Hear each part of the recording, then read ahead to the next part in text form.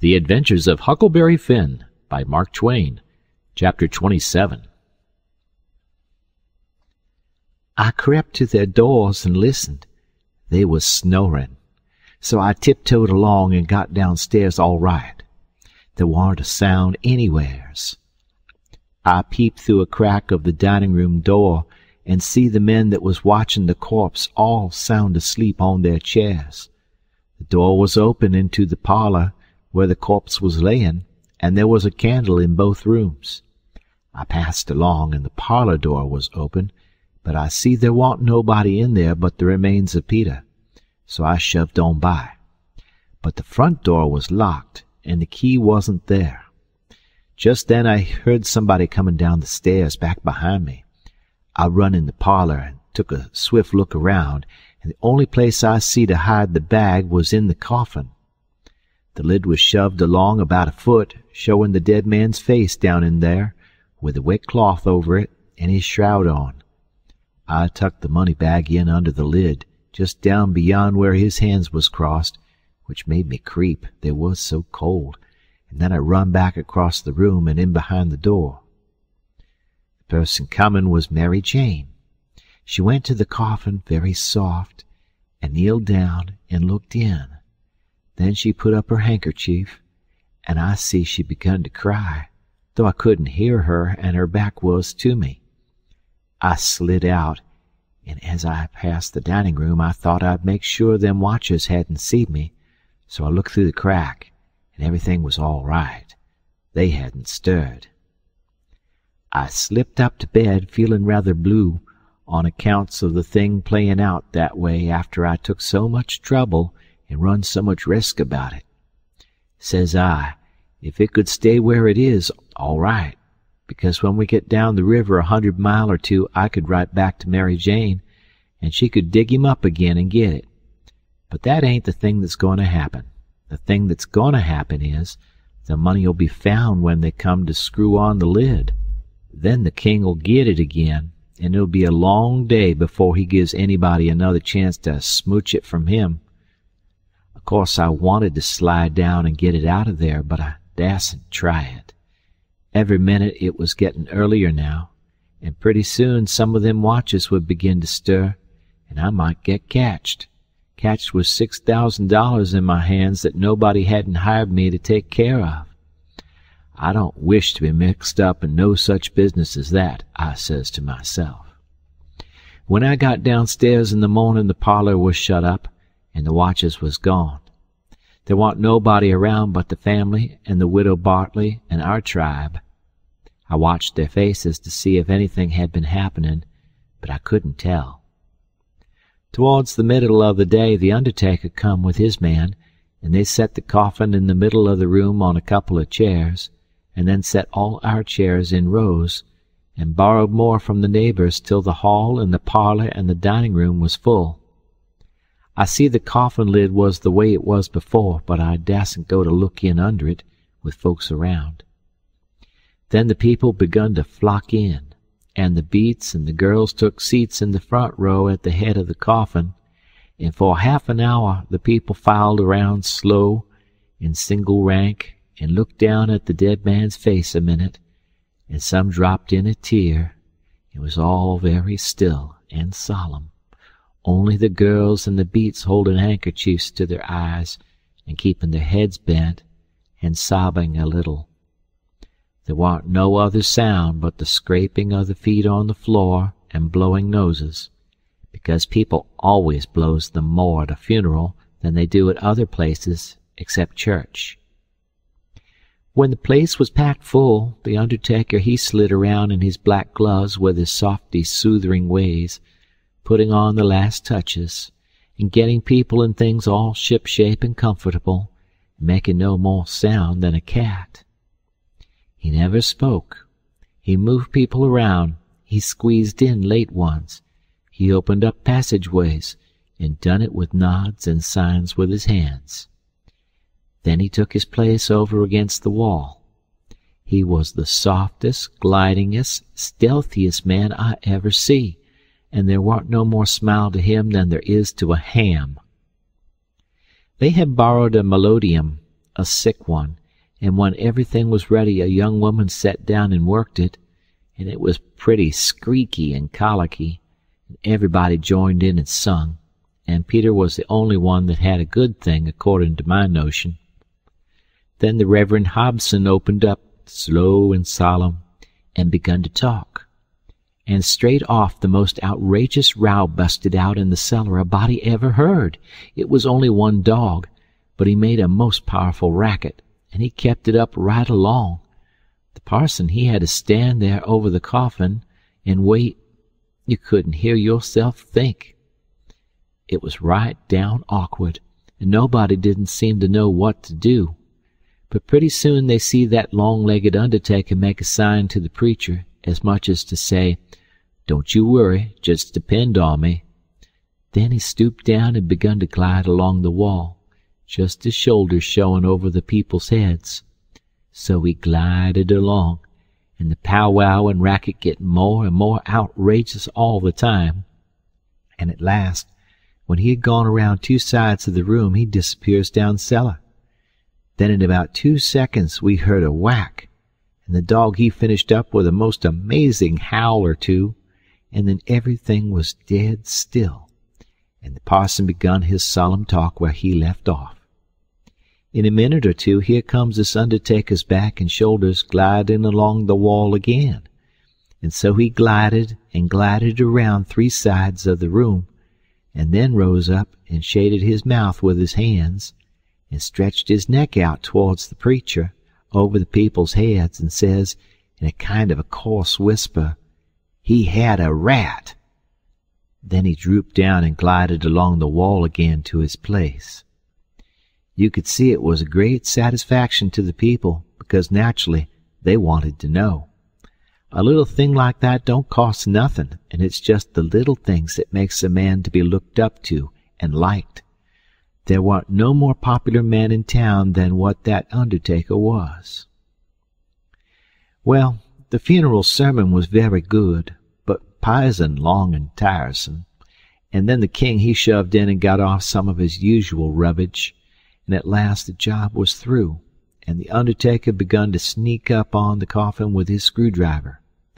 I was in a sweat then, and watched him pretty keen.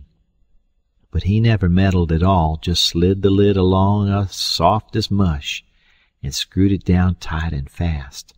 So there I was. I didn't know whether the money was in there or not. So, says I, suppose somebody has hogged that bag on the sly. Now how do I know whether to write to Mary Jane or not? Suppose she dug him up and didn't find nothing, what would she think of me? Blame it, I says, I might get hunted up and jailed. I'd better lay low and keep dark, and not write at all. Things awful mixed now. Trying to better it, I've worsened it 100 times, and I wish to goodness I'd just let it alone. Dad fetched the whole business. They buried him, and we come back home, and I went to watching faces again. I couldn't help it, and I couldn't rest easy. But nothing come of it. The faces didn't tell me nothing. The king he visited around in the evening, and sweetened everybody up, and made himself ever so friendly, and he give out the idea that his congregation over in England would be in a sweat about him, so he must hurry and settle up the estate right away and leave for home. He was very sorry he was so pushed, and so was everybody. They wished he could stay longer, but they said they could see it couldn't be done.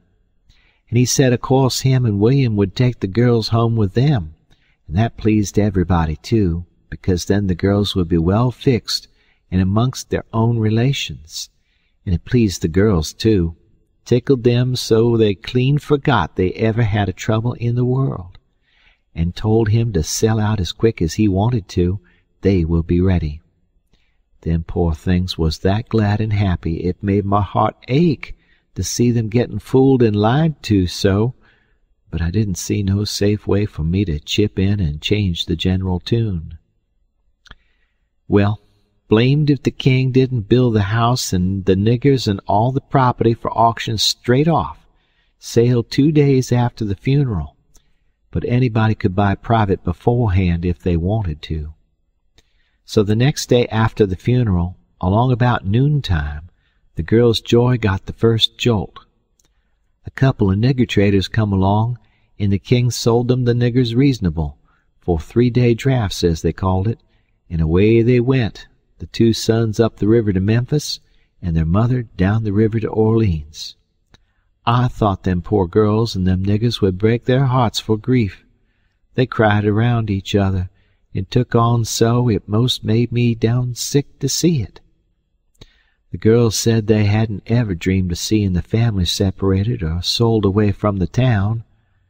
I can't ever get it out of my memory, the sight of them poor miserable girls and niggers hanging around each other's necks and crying, and I reckon I couldn't have stood it at all, but would have had to bust out and tell on our gang if I hadn't knowed the sale warn't no account and the niggers would be back home in a week or 2.